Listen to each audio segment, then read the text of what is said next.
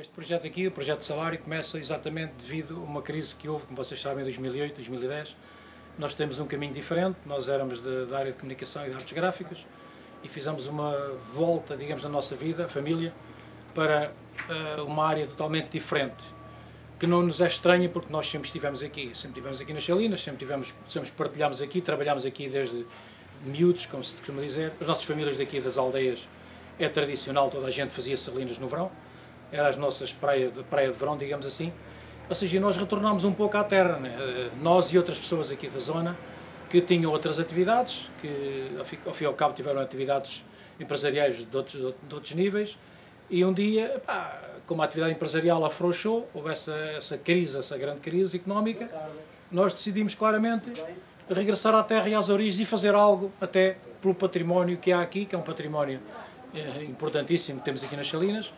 Nós, com o nosso conhecimento empresarial, trouxemos para aqui um bocado esse conhecimento, digamos.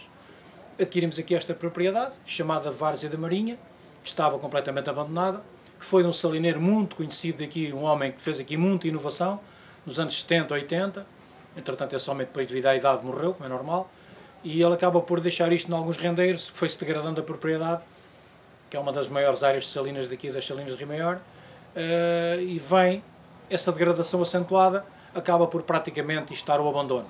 Nós, em 2009, comprámos esta propriedade, esta fazenda de salinas e esta zona aqui de casas de sal, e depois o nosso projeto foi reconstrução e voltar com as salinas à sua origem, que é a produção de sal artesanal.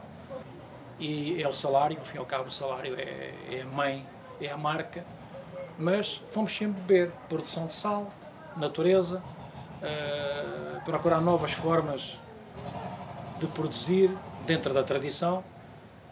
Chegamos à flor de sal. Para ser de alta qualidade, a diferença da flor de sal, no nosso padrão, porque há outros padrões, o nosso padrão tem que ter lâminas, pode ser grandes ou pequenas, e tem que ter o grão imperceptível na mão. A gente fazer isto e não sentir. Se a gente sentir o grão, já está no nível médio. É aceitável. Flor de sal em lâminas super fina e com uma brancura parece diamantes. Incrível. É o nosso produto extremo.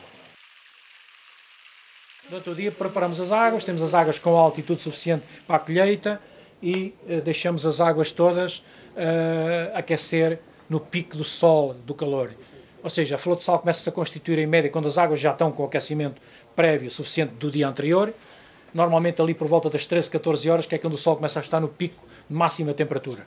E depois o sol atinge ali 4, 5 horas até ao meio da tarde, intenso, começa-se a constituir as lâminas, e depois a estabilidade das lâminas e a constituição delas temos que deixar que elas amadureçam mais um pouco, e nós normalmente retiramos ao anoitecer.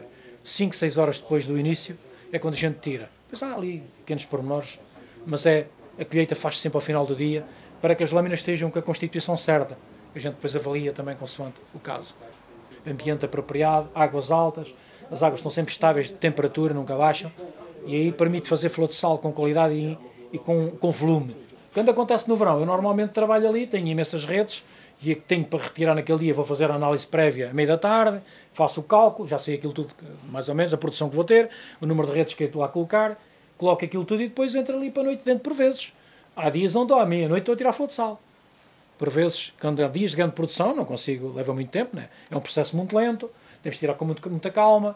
Depois o camaroeiro, a gente chama aquela peça de colheita, que é um tipo de camaroeiro, temos que vazá-la com muito cuidado, nas redes para não quebrar, que ela está cheia de umidade ainda. Depois, no outro dia, temos que ir mexendo, temos que lhe dar uma série de manobras para obter o máximo de produto de qualidade. Porque outra coisa é apanhar flor de sal, como no mar fazem, vai tudo para dentro do monte. A flor de sal é a mesma, só que é uma farinha. É um produto que é sal super fino. Não tem interesse nenhum. Porque é igual a tudo, pronto. Isso não é esse o nosso caminho. O nosso caminho é cada vez mais procurar produto específico e difícil de fazer. A qualidade do sal é baseada no tempo. Se você tiver 8 dias para fazer sal, o sal não tem muita qualidade, vem ter muitos insetos, palhinhas e elementos da natureza que vão cair e vão contaminar o sal. Quanto mais curto for o ciclo do sal, mais qualidade ele tem, mais branco é. Cada vez eu estou a fazer mais isso. Em vez de alongar e fazer muita quantidade, não, eu estou a encurtar o ciclo para ter menos quantidade, mas muito mais qualidade, que é para poder vender o sal a um preço justo. Aqui é um hábito, a produção sempre foi feita, ou seja, os mais velhos ensinavam aos mais novos, é um ciclo repetitivo e nunca ninguém criou nada de novo. Em 2010, devido a um professor da Figueira da Foz, que é um homem do sal da Figueira da Foz, o professor José João, que eu presto-lhe homenagem, que ele é, digamos, o culpado, entre aspas, disto que aqui está hoje, uma grande parte do que aqui de novo se faz. Ele traz para aqui uma série de conceitos novos. Fazer o retalho, fazer flor de sal, fazer secagem de ervas aromáticas, misturar as ervas aromáticas, misturar pimentas, ou seja, um conhecimento ligado à mesa, ligado aos sabores. Esse homem traz isso para cá. Monta aqui um curso, no verão, 2010, um curso com cerca de 30 pessoas que vêm aprender a fazer estas artes do sal, agregado a um processo de formação de escola, onde nós participamos no processo com a área de salinas que tínhamos e com as nossas casas aqui, as salas de aulas, digamos, das aulas teóricas. Foi um marco importante, teve claramente como titular desse processo a Cooperativa Terra Chão. É uma cooperativa que está aqui ao lado, já devem ter ouvido falar. Em termos de desenvolvimento regional e na aldeia tem feito um trabalho incrível. O professor João Ricardo, o António Frazão e o professor José João, que era o homem do sal. Portanto, são pessoas que, ao fim e ao cabo, colaboraram tudo isto, ajudaram que houvesse aqui algum desenvolvimento. Ou seja, preservar tudo. Repare que até se fizeram imensas eiras de colocar o sal novas, com critério de construção adequado. Houve cuidado de fazer, tudo o que se fez foi tudo enquadrado dentro da tradição antiga. Eles ajudaram muito nisso.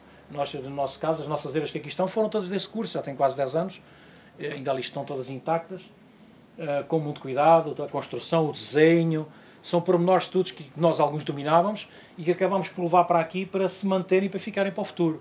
As casas já estavam numa fase de degradação, as casas começam a ficar completamente sem sal e começam a ficar abandonadas.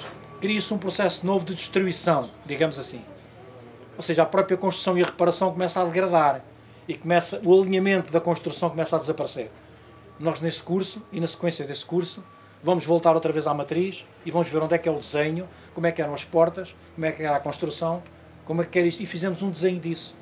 Este projeto de salário, esta construção que aqui está, é toda feita baseada num desenho que nós criámos da construção antiga, com os pormenores, que ficou agora para o futuro, não é? Foi uma ideia que nós sempre tivemos assim.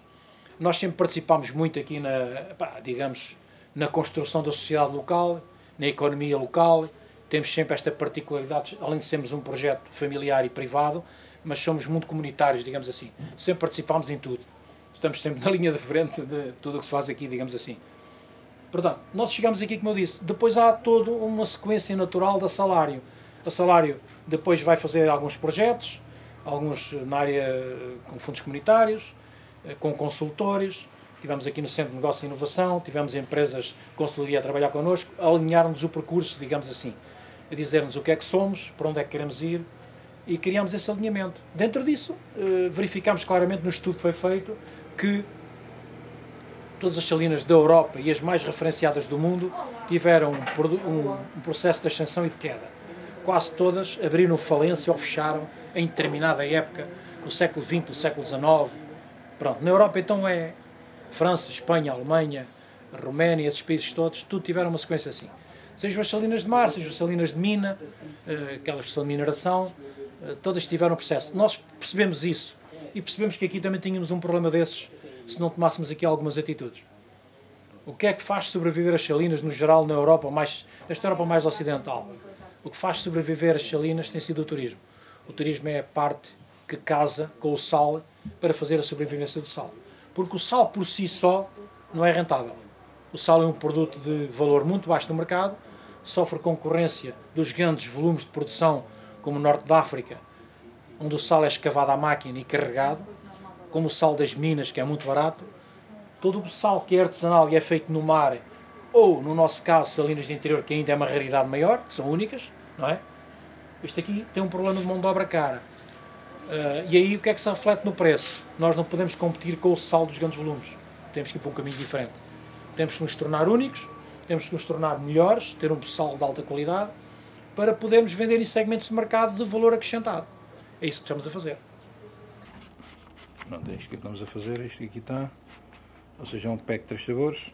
Pronto, aqui, isto é a história, isto é os documentos históricos das salinas. Aqui templários, aqui romanos, as ligações que tem ao sal, né?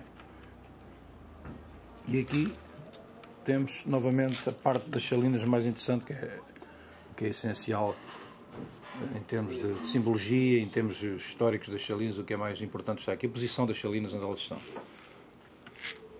As pessoas podem variar, compram isto se quiserem, podem trocar os produtos, quem quiser leva como quiser, não é? E é a história, ao fim e ao cabo. O que é que a gente diz aqui? Esta embalagem contém produtos 100% artesanais com mais de 800 anos de história.